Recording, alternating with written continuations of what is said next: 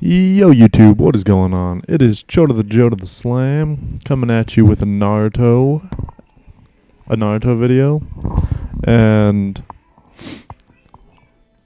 it's a beginner tournament, I believe, so it's not that hard, and I'm using Pain, so I'm pretty sure you know how overpowered Pain is on really anything, because Naruto Storm 2, he was just like, him and Naruto Sage were just the most OP people. You couldn't lose with you used them, unless if your opponent was using the other Naruto or Pain form. But yeah, I mean, Pain, his ultimate is just, it's undodgeable. But I mean, there's always ways around it, and now there's better characters. So, I mean, yeah, just use those characters if you truly want to get around it. So, anyways, I got a topic to talk about today, so it's a good thing.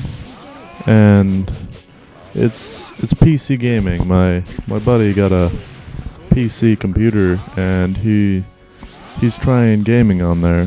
And he says that it's pretty cool, but like the controls and everything is new. But I mean, if you guys have PC gaming, tell me how it is in the comments. Be like, it's amazing, blah blah blah blah. And you know, he says it's better because there's a lot more that you can do, and that like it tells you and everything about the game, like.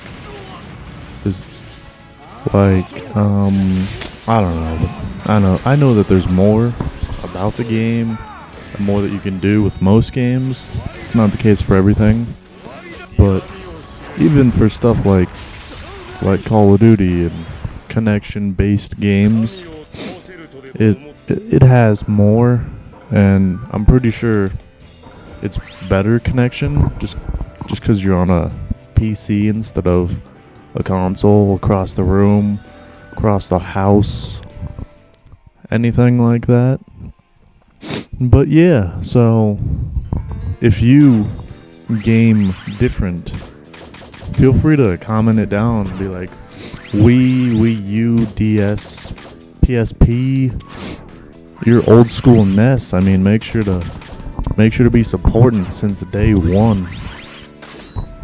Anyways, finally getting onto the gameplay, about halfway through. So yeah, it's Pain, Sakura, Neji, and Sasuke, I believe. I'm not sure because I can't see the gameplay as I record the voice. I really wish I could, but I mean, it costs too much, so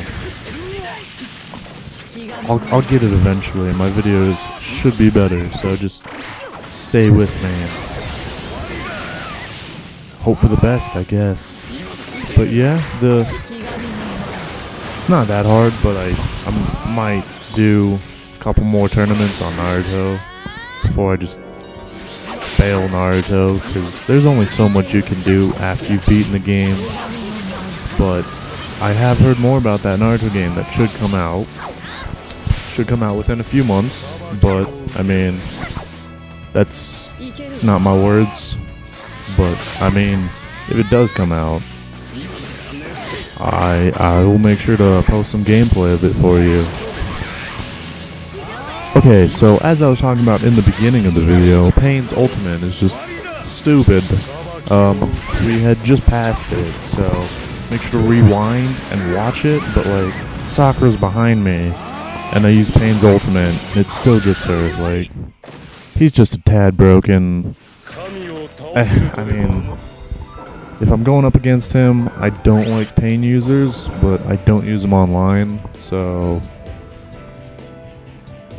he's not really a fair character, but I mean, he's fun to use here and there. And this video is almost over. I believe I have one more fight left.